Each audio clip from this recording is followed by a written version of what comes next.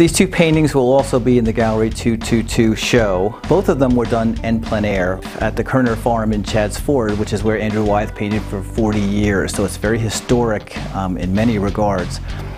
This one was done inside the Kuerner Barn, and I really just worked very fast and loose to try and capture the inside of the barn. And the cats that wander in and out, couldn't help putting one of them in also. This painting here was also done on site. And this is a harness that hangs on the wall inside of Kuerner Barn. And I just liked it because of the pink colors, because of the pig that has the ring for hanging harnesses, and because of the harnesses that hang, and trying to capture some of that old rustic barn wall feel.